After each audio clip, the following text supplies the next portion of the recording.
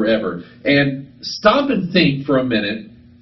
The number of movies, TV shows, especially right now, we're being flooded, inundated. Notice Spock here with his Masonic sign. Okay? You know what he is? Spock is a hybrid. His father was a Vulcan, the god of fire. Think about that. And his mother was a human. Okay? Spock is a hybrid. And the Starman, the star that falls from heaven, mates with a human woman, produces a child, is going to be a great teacher, is a hybrid. V is all about the hybridization of mankind, mixing their alien DNA with human DNA. The TV show Event. Notice the E's. Notice the V.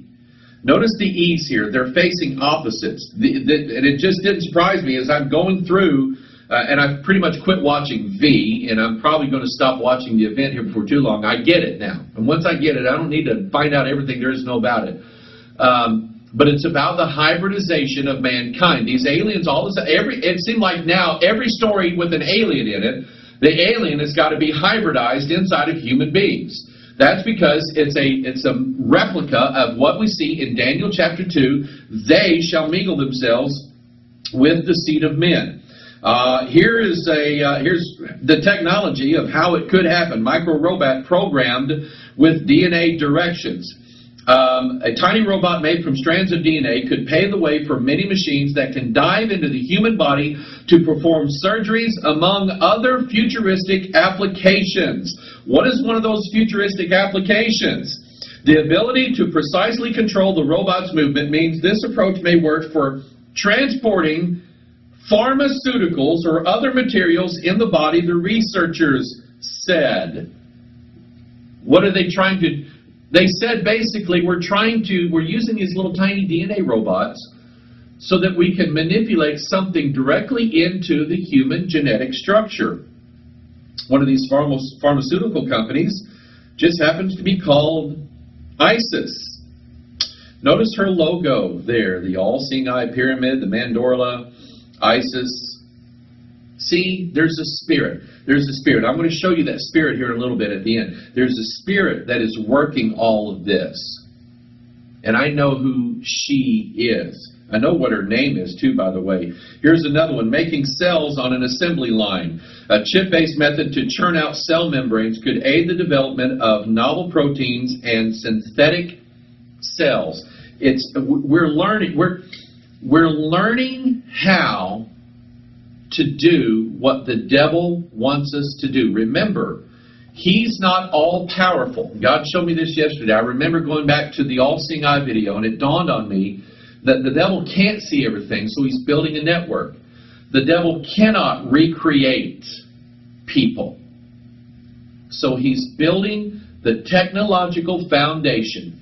I believe scientists... When you have a pharmaceutical company that just out of the blue names this, they were playing Scrabble one day, oh look, ISIS, hey, let's make a pharmaceutical company called that. It's not how it happened. Spirits are at work.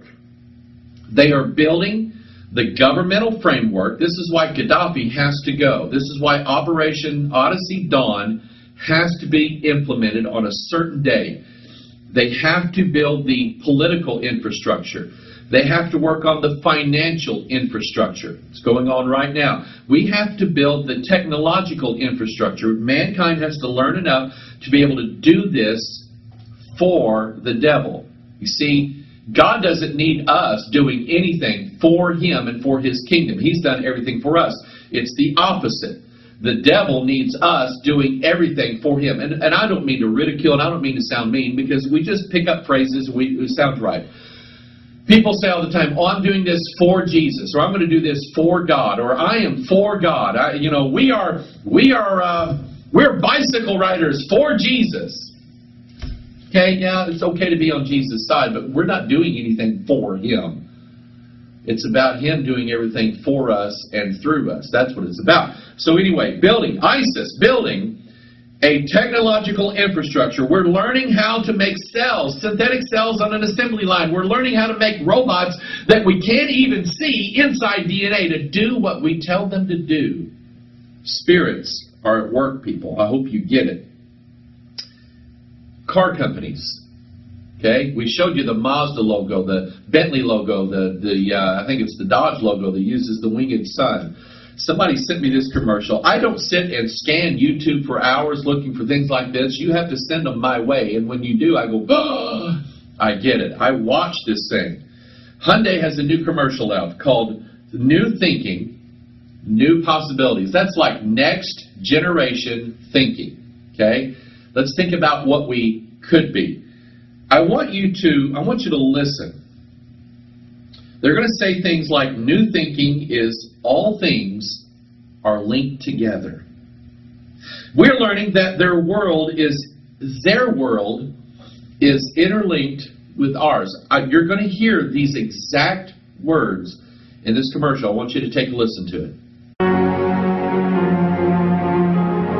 Hyundai's New Thinking understands one thing perfectly, that all things are linked.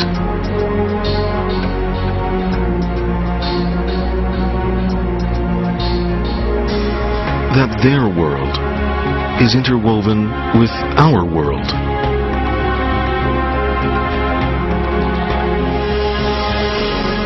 Did you hear it?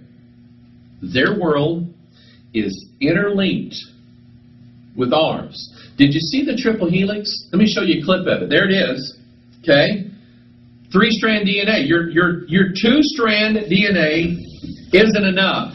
We need to add to it. We need to add a 3rd strand to it. The all-seeing on top of the capstone. Remember Stanley Kubrick's rendering there in his movie? It's about adding something to what's insufficient.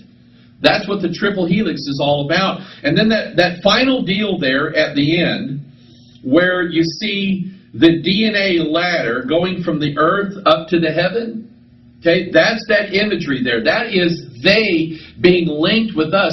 They took that right out of the scriptures, Daniel chapter 2. They are going to mingle themselves with the seed of men. I hope you believe it by now. I hope you buy it. I hope you get it, because that is what's going on. And if I can't prove to you by giving you the scriptures, which I think you ought to just believe, I'm showing you all the stuff that's going on in the world right now to tell you this is what's happening.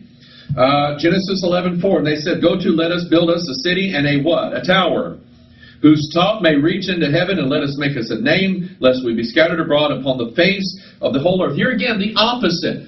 God has a city coming down from heaven called New Jerusalem. Mankind says we have to build our own way up so that we can make a name for us. Jesus said in Revelation to the 7 churches, he said, "He that overcomes, I will give you a new name." No. Mankind is full of pride. Lucifer is full of pride. We'll make a name for ourselves, buddy. That's mankind. Okay? It's not just the devil's fault that this is going on. Man's just wicked enough to help him out.